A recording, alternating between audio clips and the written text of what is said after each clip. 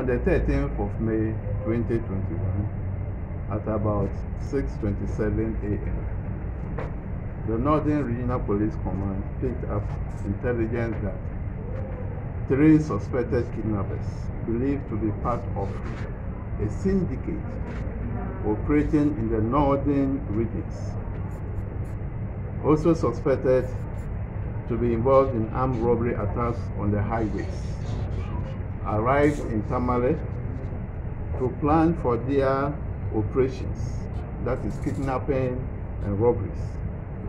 It was gathered that the suspects were lodging in separate hotels, including Akman Hotel and Last Hotel in Tamale, in preparation to move to Salga, Makango, Bimbala, and Willinsey areas to attack and kidnap people for ransoms.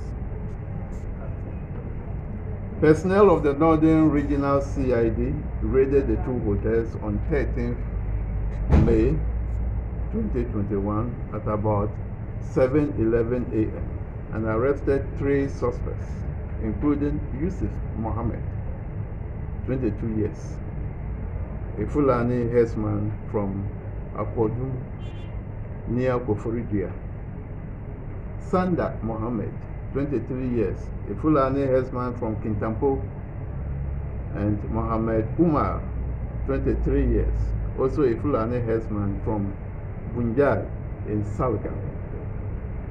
A search conducted on the suspects revealed the following items. Mohammed Umar had in his possession a machete, 1 mobile phone, and cash of 1,500 Ghana cedis.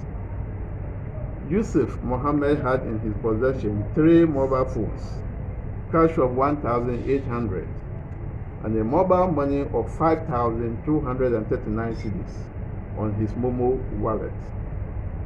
Sanda Mohammed, on the other hand, had in his possession 3 mobile phones and cash of 2,561.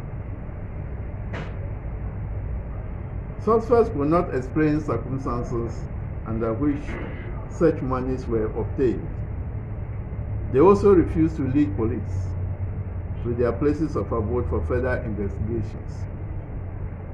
Our investigators retrieved videos and scenes of suspects displaying cash bundles of 50 Ghana cedi notes being splashed by them in what appeared to be booties collected from robbery scenes or otherwise of ransoms received from kidnappers. Police is investigating the case to identify victims of kidnapping or robberies to assist in our inquiries.